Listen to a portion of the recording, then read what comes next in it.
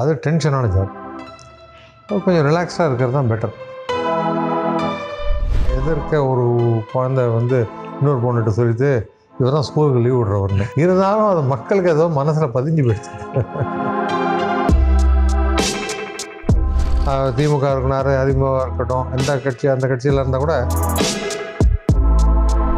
Tamil Nadu weatherman கேள்விப்பட்டிருக்கேன். ஆமாம் ஆமாம், பாண்டிச்சேரி வெதர்மேன் இருக்காங்க. இந்த மாதிரி ஒவ்வொரு ஊர்லேயும் வெதர்மேன் இருக்காங்க. அப்புறம் மன்னார்குடியில் கூட ஒருத்தர் சொல்கிறாரு. இல்லை, ஃபோர்காஸ்ட்லாம் நான் பார்க்குறது இல்லை. ஏன்னா இது ஒவ்வொருத்தரும் ஒன்று ஒன்று கொடுப்பாங்க.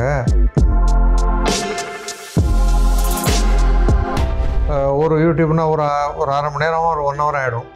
அடுத்தது இன்னொன்றுன்னா இட் பிகம்ஸ் ரொம்ப.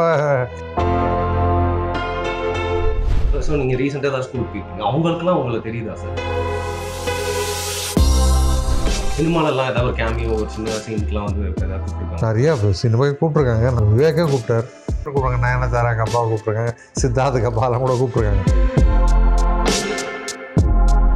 உங்களுக்கு தெரியும் இல்லையா, பொன்வண்டு சோப்பு, பவர் சோப்பு, அரசன் சோப்புலாம் கேள்விப்பட்டிருப்பீங்க இல்லையா?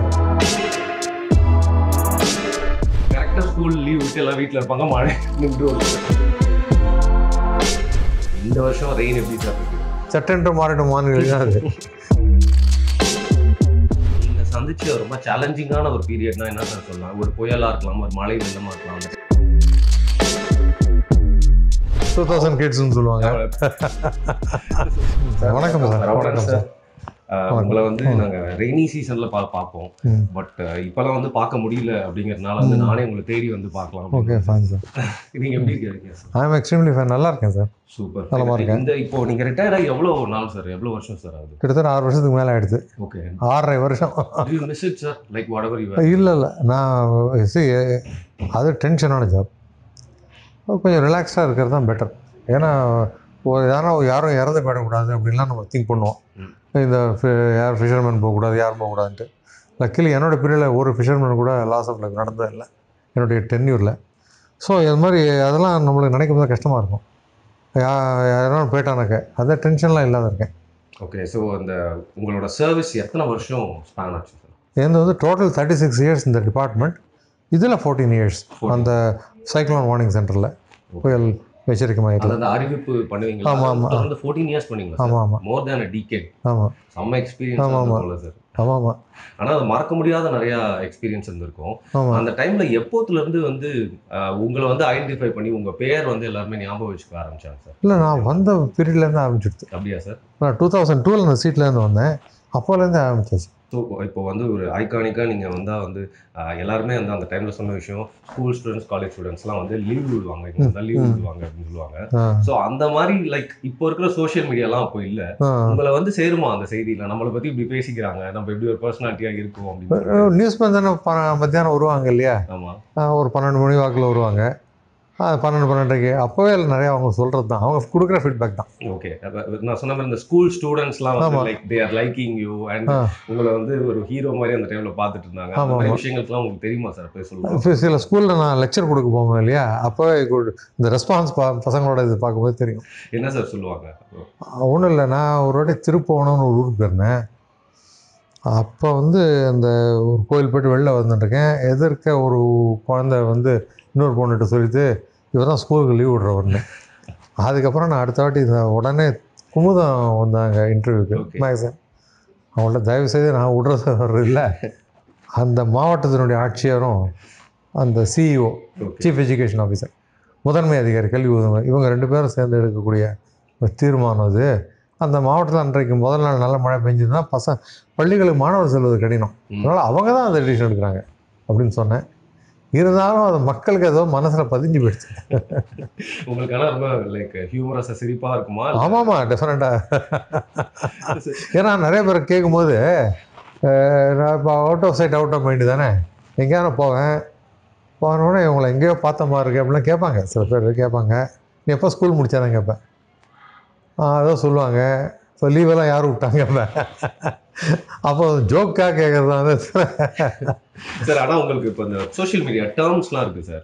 யாருக்கு வந்து உங்களுக்கு உங்களை அந்த மாதிரி ஒரு இமேஜாக பார்த்தாங்கன்னா எங்களோட அந்த ஜென்ரேஷன் தான் 90s கிட்ஸ் அப்படின்னு சொல்லுவாங்க சார். ஆமாம் 2000 கிட்ஸ்னு சொல்லுவாங்க. இப்போ 2K கிட்ஸ்க்கு வந்து லைக் இப்போ நிறைய பேருக்கு தெரியறதுக்கு வாய்ப்பு இல்லை. 90s கிட்ஸ்க்கு வெரி ஷூர் அவங்க எல்லாருமே உங்களை கண்டிப்பாக. ஆமாம். ஸோ அந்த டைம்ல வந்து பாத்தீங்கன்னா நிறைய அரசியல் தலைவர்கள், அதாவது வந்து பொறுப்புல இருந்தவங்க எல்லாம் நீங்க சந்திச்சிருப்பீங்க இல்லையா சார்? அவங்க எல்லாம் என்ன சார் சொல்லுவாங்க உங்களோட ஃபோர்காஸ்ட்டை பத்தி, இல்ல உங்களோட? சில பேர் ஃபோனில் கேட்பாங்க. அதாவது இப்போ இதான் நிறைய பேர்கிட்ட பேசியிருக்கேன் நான்.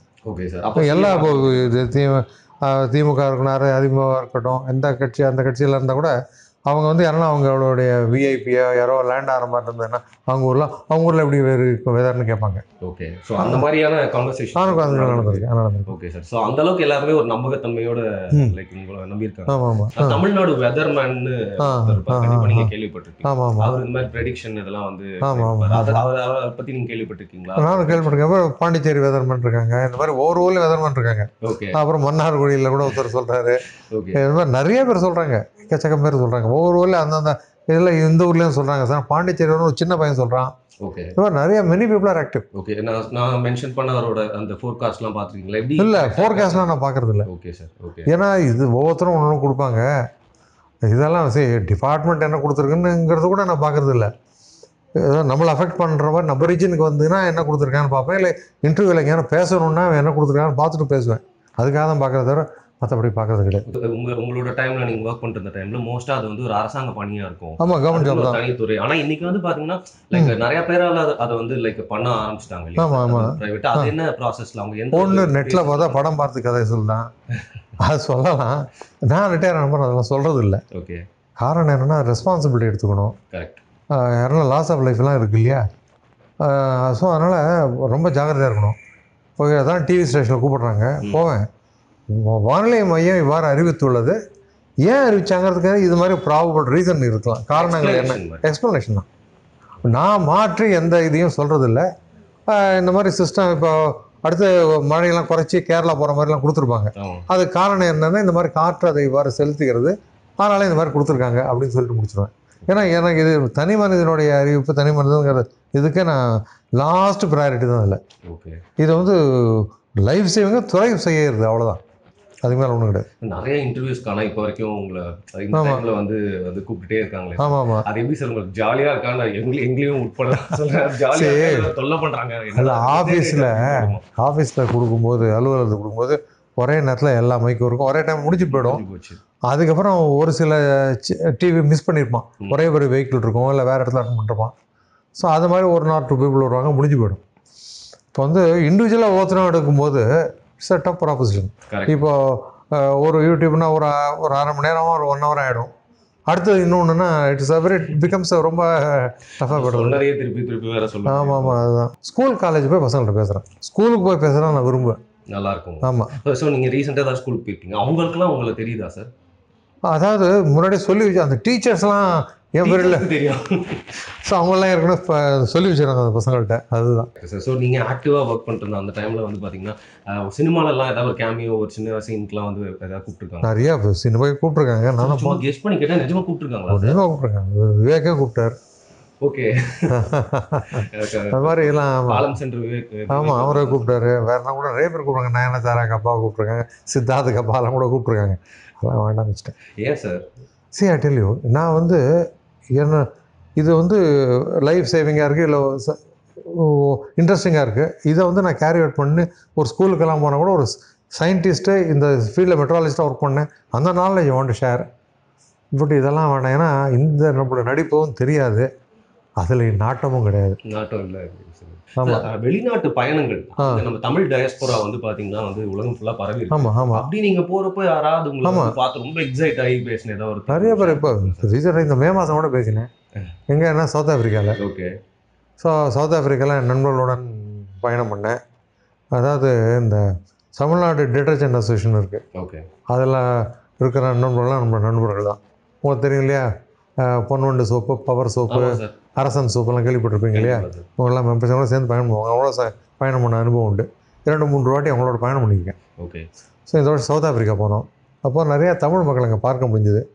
ஸோ அதனால் அவங்களோட எப்படி வந்து உங்ககிட்ட பேசினாங்க சார்? என்ன சொன்னாங்க உடனே ஃபர்ஸ்ட் வந்து உங்ககிட்ட?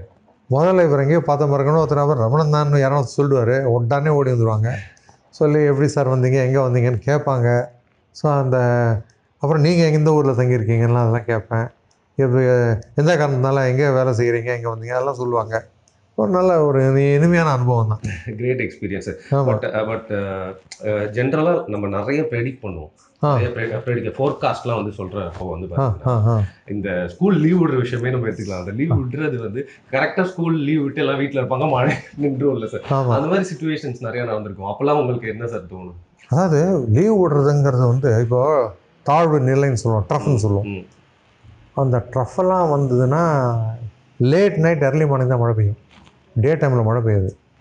லோ ப்ரெஷர்னு சொல்லிட்டு தாழ்வு பகுதியோ மண்டலமோ உள்ளே வந்தால் தான் மழை பெய்யும், டே டைமில் கூட. ஸோ அந்த தாழ்வு அந்த டைமில் என்ன ஆகுன்னா, முதல் நள்ளிரவோ அதிகாலையோ பெய்த மழையில் ஊரே ரொம்ப போயிடும் ரோடெல்லாம்.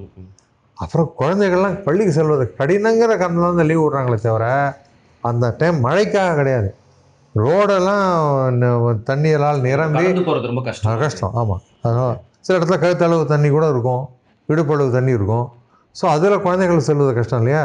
லீவுங்கிற அதுக்கு தானே தவிர மழைக்காக இல்லை. ஓகே, சரி. என்னோட ஒப்பீனியன் சார். அதுக்கு உங்களோட கருத்து என்னன்னு சொல்லுங்க.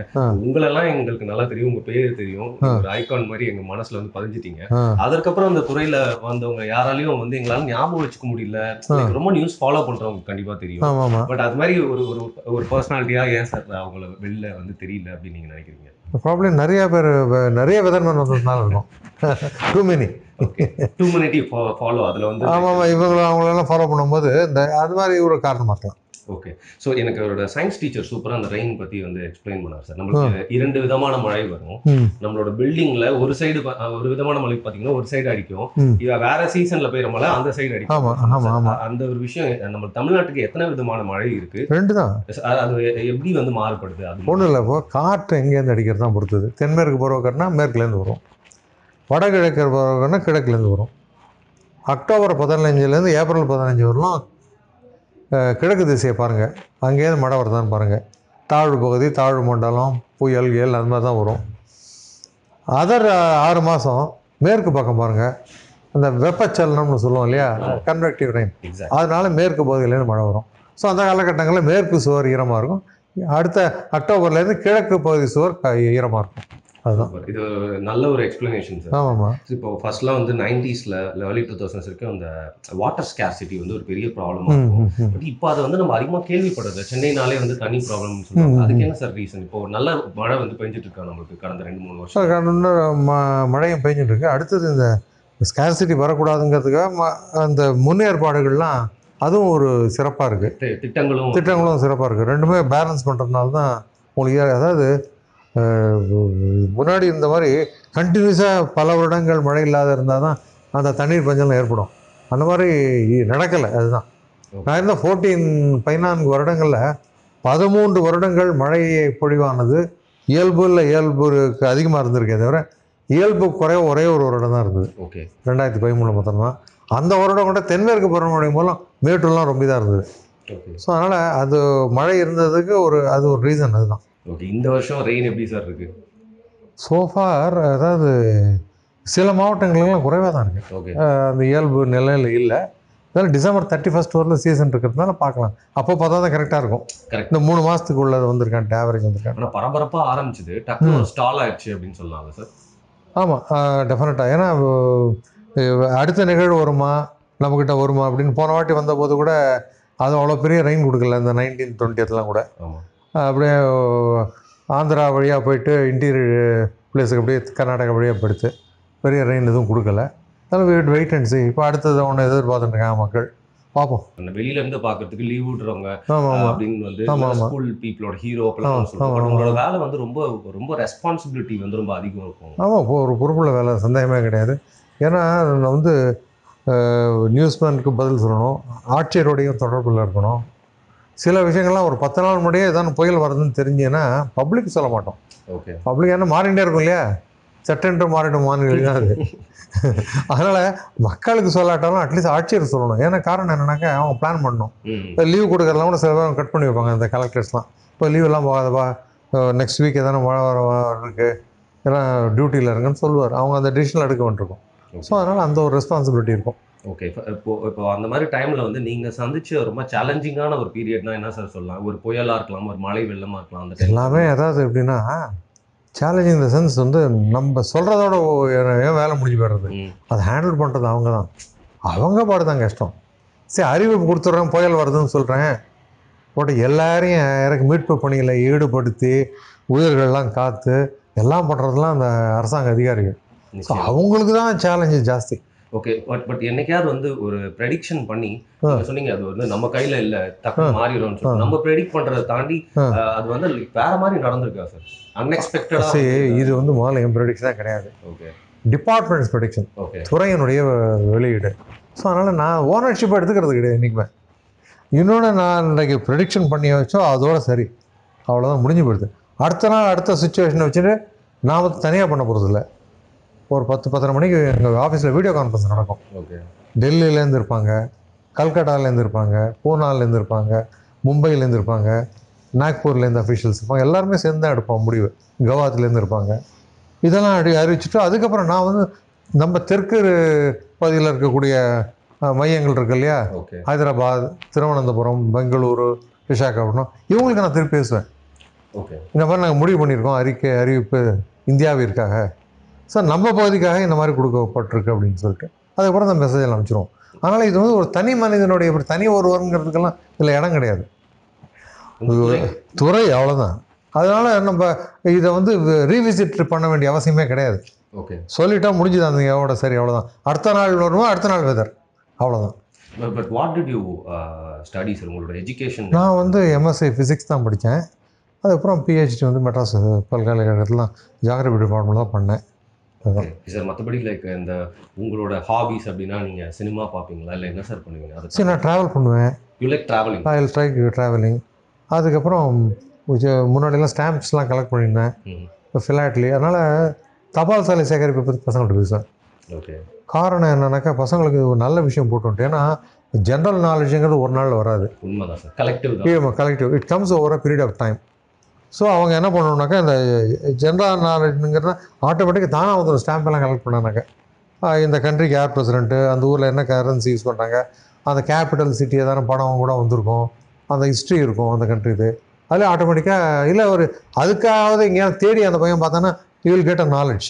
ஓகே. ஸோ அதனால் இப்போ ஐஏஎஸ்க்கு ப்ரிப்பேர் பண்ணுறதுக்கு ஒரு ஜெனரல் நாலேஜ் வேணும்னா இது மாதிரி இதெல்லாம் கலெக்ட் பண்ணி இப்படி பண்ணாலே போகிறோம்.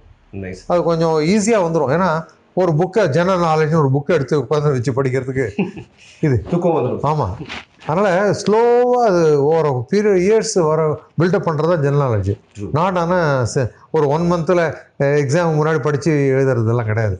அதுதான். ஓகே. ஆனால் சில பேருக்குலாம் லைக் ரொம்ப நாளுக்கு பார்த்ததுக்கப்புறம் அவங்களோட இமேஜ் வந்து மாறி இருக்கும் சார். அன்னைக்கு ஆனால் எப்படி எங்களை பார்த்தோமோ அப்படி தான் சார் உங்களை ஞாபகம் வச்சுக்கிற மாதிரி இன்றைக்கும் அப்படி தான் சார் இருக்கீங்க. So like healthy life style அப்படின்றதுக்கு லைக் குறிப்பாக சில விஷயங்கள் எல்லாம் பண்ணிட்டு இருக்கீங்களா சார் நீங்கள்? ஒன்றும் பண்ணுறதில்ல. நான் ரொம்ப லேட் நைட்டெல்லாம் சாப்பிட மாட்டேன். ஓகே. ஈவினிங்கோட நிறுத்திடுறேன் சாப்பாடை. அதுதான் அதில் ரொம்ப கண்டிப்பாக. ஆமாம், டான் டு டஸ்ட் தான் பேசிக்கலி. கொஞ்சம் எக்ஸ்டெண்ட் ஆனால் இந்த 7 o'clock ஆகிட்டோன்னா ஃப்ரூட்ஸ் அந்த மாதிரி எடுத்துப்பேன். தவிர ஹெவி ஈட்டிங்கெல்லாம் கிடையாது. தவிர்க்க முடியாத சில கல்யாணங்கள் டின்னர் போகும்போது ஏதோ கொஞ்சம் எடுத்துக்க வேண்டியிருக்கு. மற்றபடி தவிர்க்கணும் தான் பார்ப்பேன். Nice habit. ஸோ நீங்கள் நிறைய ட்ராவல் பண்ணேன்னு சொன்னீங்க. நீங்கள் கடைசியாக போய் பார்த்து எனக்கு ரொம்ப பிடிச்சிருக்கு, திருப்பியும் நான் போவேன், ரொம்ப நல்ல இடம் அப்படின்னா என்ன சார் சொல்லுவீங்க? சரி, எல்லா இடமே தான் நல்ல இடம். அதில் ஒன்று ஒரு ஸ்பெஷாலிட்டி இருக்கும். ஓகே.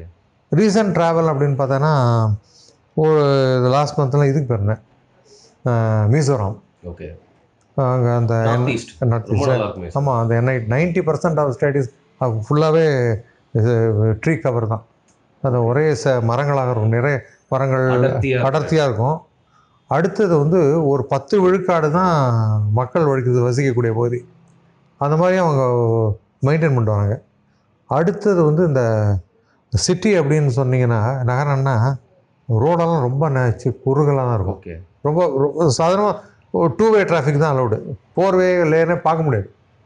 இருந்தாலும் மக்கள் ரொம்ப டிசிப்ளின் இருக்குது. அது எப்படின்னா, யாரும் ஹார்ன் அடிக்க மாட்டாங்க.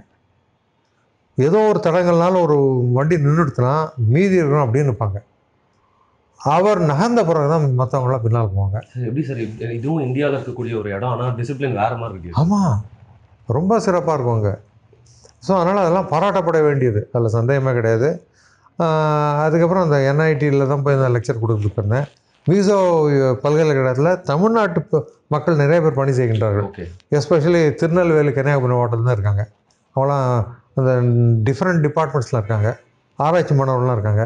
ஸோ அவர்களெல்லாம் கூட நான் தங்கியிருக்கேன்னொன்னே அந்த ஹோட்டலுக்கு வந்து பார்த்தாங்க, அவங்களோட பேசுகிறதுக்கான வாய்ப்பு கிடைச்சிது. ஓகே, அவங்களுக்குலாம் உங்களுக்கு தெரியும் அப்படின்றது. ஆமாம் ஆமாம், they are very happy. Very happy. ஒரு வாட்டி முடிஞ்சால் மீசோ யூனிவர்சிட்டி வாங்க, இன்னொரு வாட்டி மீசோரம் போவேனாலும் போயிடுவேன், சொல்ல முடியாது. சார், இவ்வளோ ஸ்டெனஸ் டைம்லையும் நிறைய இன்டர்வியூஸில் எனக்கும் நீங்கள் ஒரு இன்டர்வியூ கொடுத்தது எனக்கு ரொம்ப சந்தோஷம். உங்களை மீட் பண்ணதும் எனக்கு ரொம்ப happy sir. 90s kids love you. Okay okay, Varun பிளாகுக்கு நன்றி.